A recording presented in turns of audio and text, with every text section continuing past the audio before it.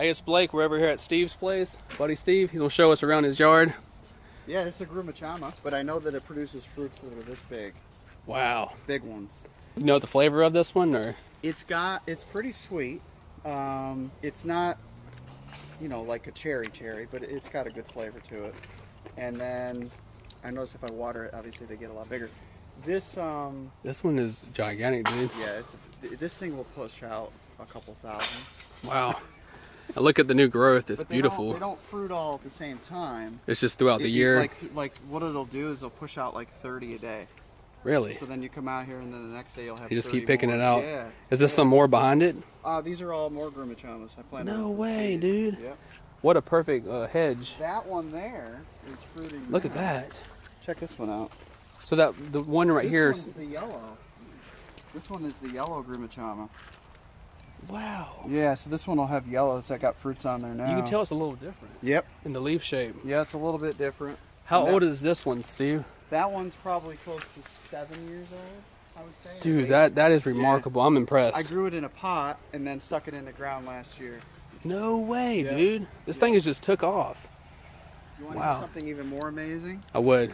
Every single one of these trees that you see were grown in a pot, and we brought them all the way over from truck on a lift, and now they're all in the ground. So these were all in big pots. That's impressive. And then they're all in the ground now. I know you feel proud. Dad parent right there. Because look at them now. This is a wax jambu.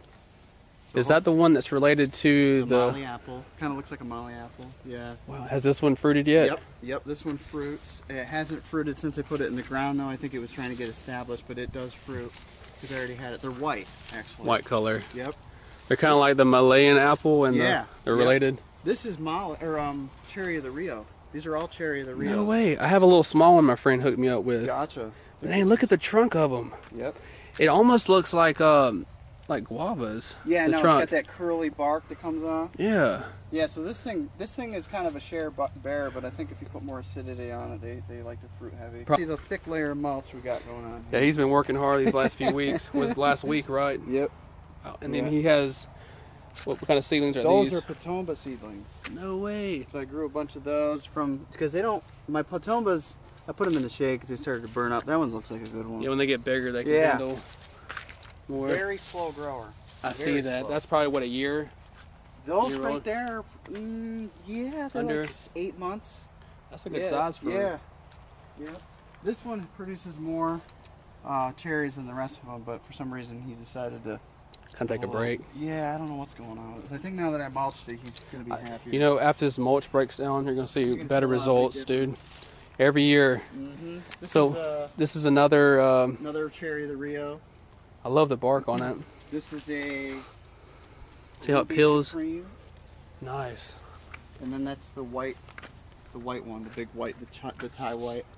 So hopefully they grow fast. Yeah, these love the organic. Yeah. It helps control the root knot nematodes. I hope it grows. Have you had any issues with that? Not yet. Okay, good. Not yet.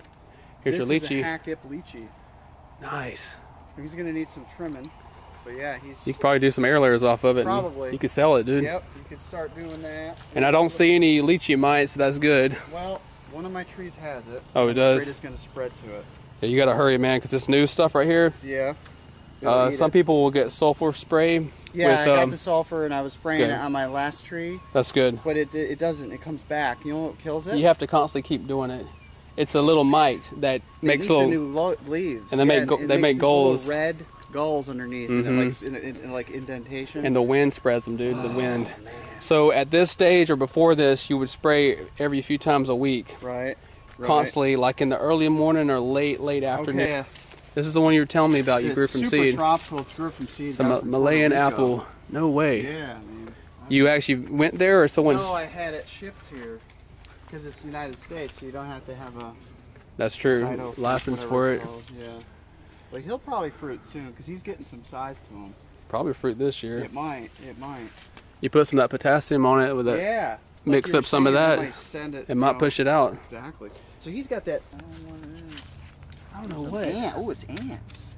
I wonder if the ants are messing at it. Look at that. You think it's ants that are eating it? It could be. Look at them all in there. Oh shoot, maybe spray some sulfur with a little bit of it's soap. Killing it? No, it's not. Dude, it might be. It's not killing it, but it looks like maybe the ants are actually eating into the sugars, dude. Yep, that's good. I'm gonna spray it later. Yeah, if you get now like that I know what it is. how much sulfur do you have, like powder sulfur? I do. I always take like a tablespoon. Right awesome. I take a tablespoon per gallon, and I mix it with organic soap, like a little drop of it. Okay. And I get a sprayer. And you spray it. I got a sprayer too. And that stuff will kill it. That's what I was doing on my leafy. So good. This is a Mauritius, I think. Yeah. Does he have? That was pretty.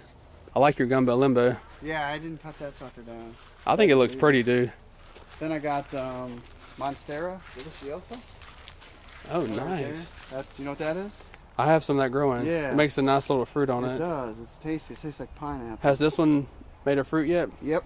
That one I took from my old house. It had on the tree. It was growing up a tree, and those things were like this long, like that big around. So how long have you been at this place? For a few years? A year and about 3 or 4 months. That's pretty good. Yeah. You've done a lot in the last. Look what all he's done in the last. I know she's helped you out a lot too. Yeah. This is a Potomo, the only one that I'm growing that's straight. My 2 big ones are in the corner, but this one's turning into a nice tree. I love their trunks. Yeah.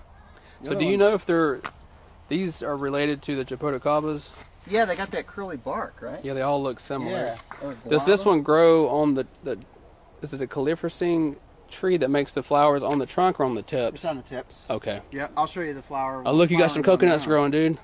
Oh, yeah. You gonna plant them out here? Plant them somewhere. I just gotta figure out where. What kind of tree is this? That is a night blooming jasmine. It smells really good.